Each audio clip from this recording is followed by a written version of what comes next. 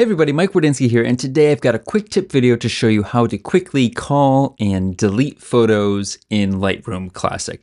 Now, if you know you just want to delete a bunch of photos and don't really need to look at them, all you need to do is go to the grid view by hitting the G key, and then we can just go ahead and select this first photo, and I can go all the way down to the bottom, shift click, and let's say I don't want to delete one of these. I can always command click on a Mac or control click on a PC, and that will unselect it. If I want to reselect it, just again, hold command and click with the mouse or control on a PC.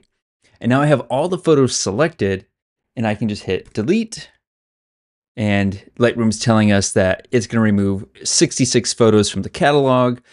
Do you want to remove them from Lightroom or delete them from the disk? Typically when I'm doing this, I want to delete all the photos, not just from Lightroom, but from the hard drive as well. So I'm gonna choose delete from disk. And so there we go, we just deleted them all. Now it's important to note that once you do this, the photos will be deleted from Lightroom and your hard drive. And so there's no undoing this step. So it's really important to know that you really want to delete the photos before you do that. Now let's go back in time and pretend that we didn't delete all of the photos from our hard drive and start fresh.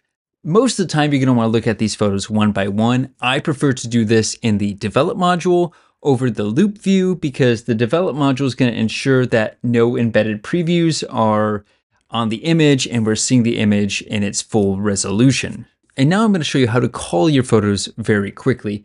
If we hit the X key on the keyboard, you can see it says marked as reject. And if I look in the lower left-hand corner, this little X flag has been added to the image. And if I hit the right key on the keyboard, that will advance me to the next image. And from here, I could either hit the X key to mark it as a reject. I could hit the P key to give it a pick flag, which is sort of just a signifier to saying, hey, I like this image. I typically don't use these until I'm getting close to the end of the editing process though. And if I want to remove all the flags, I can hit the U key to remove the flag. Additionally, I can use number keys 1 through 5 to add star ratings.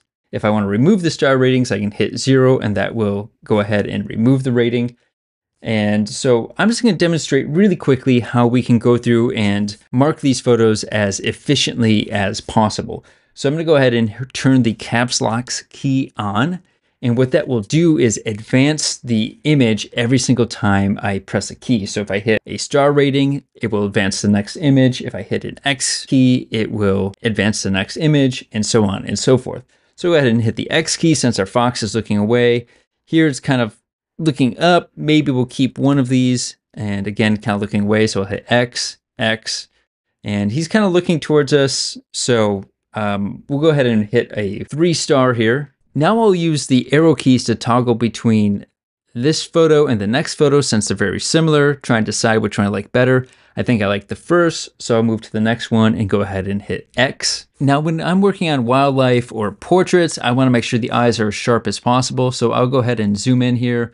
I'm at 100%.